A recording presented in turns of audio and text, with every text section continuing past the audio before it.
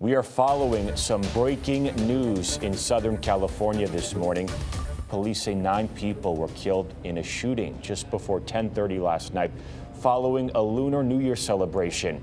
This happening in Monterey Park, a city of about 60,000 people with a large Asian population that's about 10 miles from downtown Los Angeles. People in that area said they saw a man carrying a machine gun with multiple rounds of ammunition on him. Still waiting on more details as this situation is still very much developing at this hour, but police say the shooter is a male. No word yet if that person is in custody at this hour.